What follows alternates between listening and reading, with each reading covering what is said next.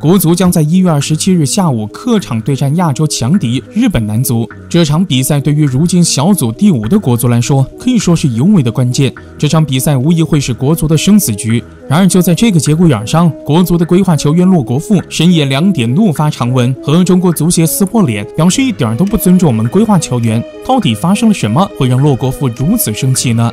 据了解，北京时间1月23日凌晨2点的时候，国足的归化球员洛国富在社交媒体上发布了最新的动态，怒斥足协不尊重他们归化球员。很明显可以看出，洛国富等归化球员因为一些事情和足协引发了一些争议。据了解，和足协一些后勤工作没有做到位有关，导致这些归化球员没能及时的和球队会合，在机场滞留了将近1天的时间。中国男足没2天就要出征日本了，为何这个节骨眼上，洛国富作为归化的国脚却被滞留在机场呢？其实这次归化球员们能够在国家队召唤后第一时间答应归队，继续为世预赛做准备，就已经很让人惊喜了。嫌弃阿兰等人的遭遇也让人们担心，这些归化球员是否还愿意踢接下来的世预赛。众所周知在先前的几场世预赛中，当这些归化球员们以首发的身份上场时，还是踢出了很优异表现的。奈何帖子头太铁，直到最后一场才听取了球迷们的心声。而此次足协的做法却让洛国富十分的心寒。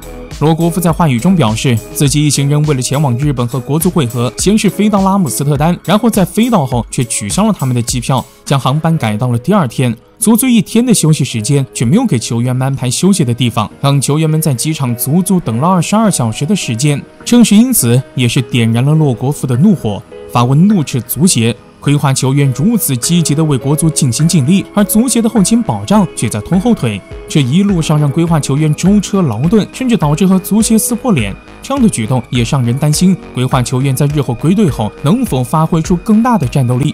如果因为这些后勤的小事而影响了归化球员的心态，实在是有些得不偿失。本是足协正常的操作流程，如今却能出错，引发矛盾。国足未来几天世预赛的情况也属实让球迷们堪忧27号的战绩又会是怎样的呢？国足12强世预赛的生死战，如今已是进入了倒计时，也就仅仅只剩下3天的时间了。届时 CCTV5 也将会全国直播，见证这场对国足来说十分重要的比赛。只有确保了本场踢日本比赛的胜利，才能保留接下来冲线的资格，否则一切概率学将免谈。这场比赛同时也是李霄鹏作为国足新任主帅的正式首秀。李霄鹏能否接过李铁这盘烂棋，带领中国男足创造绝地翻盘的奇迹呢？也让中国的球迷们十分的期待。而同时，沙特阿拉伯以及澳大利亚2支队伍都将期待着中国队接下来的爆冷表现，是否能够将日本队拉下水呢？如果真的踢赢日本队的话，这无疑是澳大利亚男足最希望看到的结果。如今积分榜上，沙特阿拉伯以16分的积分遥遥领先。澳大利亚由于先前被国足踢平拉下了水，导致积分还落后日本队1分，占据小组第3的位置，而国足却只有仅仅5分的积分，还落后着阿曼2分，处在了尴尬的小组第5，出现形势尤为的严峻。但从理论上来说，中国队还有12分可以争取，接下来将对战日本队、越南队、沙特阿拉伯队以及阿曼队。目前国足仍有出线的希望，所以还不能放弃。同时，日本队这边也是给了我们机会的。1月27日客场对战日本男足，是国足在世预赛上的生死之战。为何会说这次的比赛日本队给了我们机会呢？首先就国内阵容来看，先前国足在上海就展开过集训，并展开过队内的训练赛。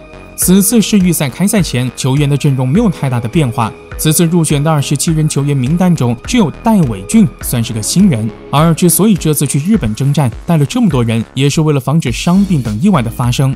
因为谁也不能保证如今身处国外的归化球员能够如约的抵达日本，就好比先前洛国富等人出现机场滞留的情况，其他球员都是在李铁当主教练的时候入选国家队的老成员了。相较于球员，出现巨大波动的还得是教练组。先不说主教练李铁的更换，就此次的教练组有6名助理教练、2名外教、4名国内的助教，其中陈阳的随行最让人感到意外。陈阳作为亚太的主教练能来应该也会给国足一定的帮助。而其中最重要的一点，想必应该是足协主席陈戌源的亲自带队了。据消息透露，此次日本世预赛之旅，为了能让国足踢出更好的成绩，在未来对阵日本和越南的2场比赛，足协的主席程序员会亲自出马带队到现场督战这2场比赛。更夸张的是，足协直接给国足制定了一个赢球奖。照目前12强赛的单场赢球奖来看，只要国足能够在27日比赛击败日本队，立马就能拿到600万的奖金。这诱惑力让中国女足的姑娘们真是羡慕不已。为了这600万，国足也要在27号的比赛里加把劲，争取拿下日本。你们觉得国足能取得胜利吗？